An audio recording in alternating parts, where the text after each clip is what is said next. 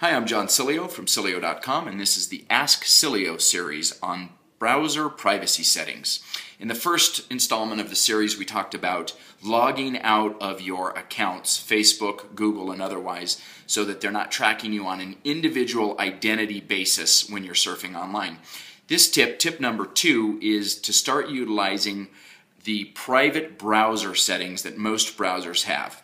There are two main reasons to turn on private browsing. Number one, any place that you surf, it doesn't matter what type of site you are, the web pages that you open and the files that you download from that page are not recorded in the history. Nobody can tell that you have been there.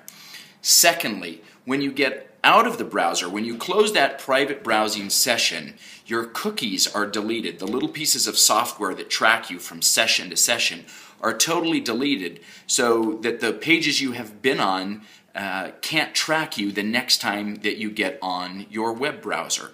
Incredibly easy ways to protect a little bit of your privacy. It takes place, you can do it in Internet Explorer, Firefox, Safari, Chrome, all of the browsers. We'll take a look right now at how you do this in some of the sample browsers. Okay, so in Chrome, for example, you go into File and start a new incognito window. That's the private browsing in Chrome's terminology. It talks a little bit about what incognito means, what you get and what you don't, and you can learn more. I highly recommend, it's a little different for every browser. I recommend you go into the Learn More sections and find out what they mean by private browsing.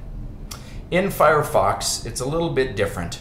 You go into Tools and Start Private Browsing. When you do it, it gives you a chance to decline it or to start it, and then it tells you what it means, and you can go learn more about their private browsing.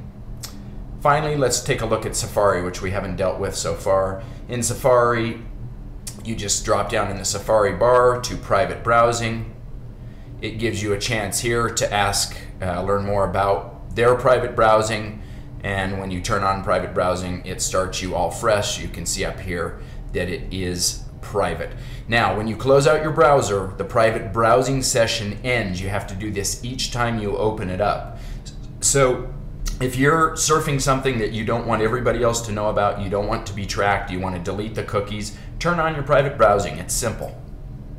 So there you have it. As long as you have logged out of your accounts and turned on private browsing, it's much harder for these websites to track what you're doing across multiple websites and across multiple sessions of your browsing history.